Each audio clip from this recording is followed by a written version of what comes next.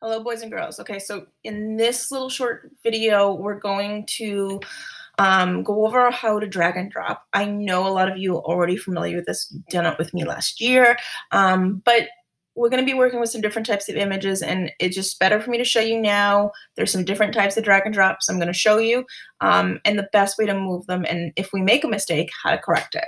Okay, so there's a couple different types of drag and drops. So let's just say I want to pull the class. Who likes vanilla ice cream better than or chocolate ice cream? So you have to decide one of the two. So I have these stars here. Now, if you click it and you get the text box, okay, so here we have the text box. This is an image that I just put in here. There are multiple stars under this.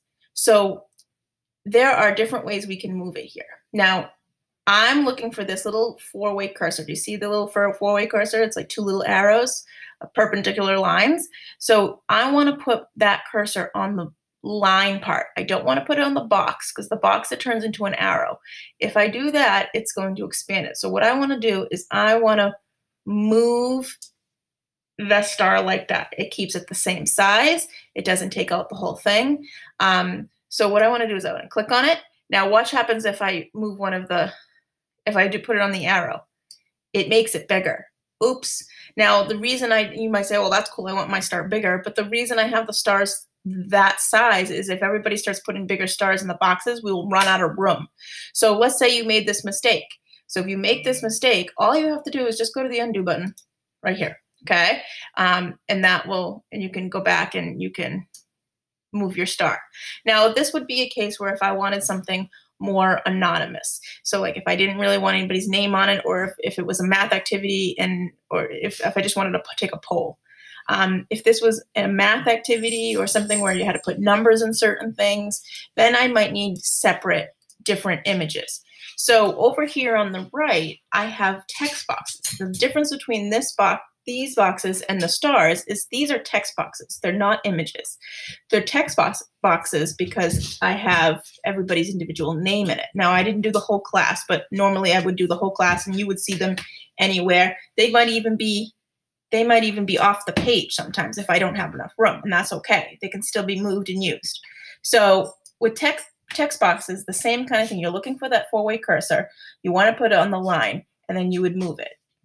And this way, I know who, in this case, wants chocolate and vanilla ice cream. Let's see. And now if I use my cursor here and I touch this, I'm making it bigger. Again, it's not a huge deal if it's slightly bigger, but what happens if everybody's making it bigger? We run out of room. So go back. If you do make that mistake, go back and just do the undo button, and it will go back to the way it was. Undo button is your friend because no matter what mistake you make, you can go back, even if you delete it by accident. So if I right-click it, sometimes people delete it by accident. Uh-oh, Dylan's name is gone. We can't use it anymore. What can I do? Go to the undo button, put it back. Same for the images too. So we can move it just like that. So it's really about being careful how we move things. Again, don't touch this thing on the top. This is going to just change the angle of it. We don't want to do that. I'm going to undo. I'm not even going to try to move it back like this. I don't want to move it back because I'll never get it perfect. So I'm just going to do the undo. Go back to exactly what I had before. Sometimes you have to hit the undo button more than once, and that's okay. So just that's what the easiest way for drag and drop. If you have any other questions, let me know.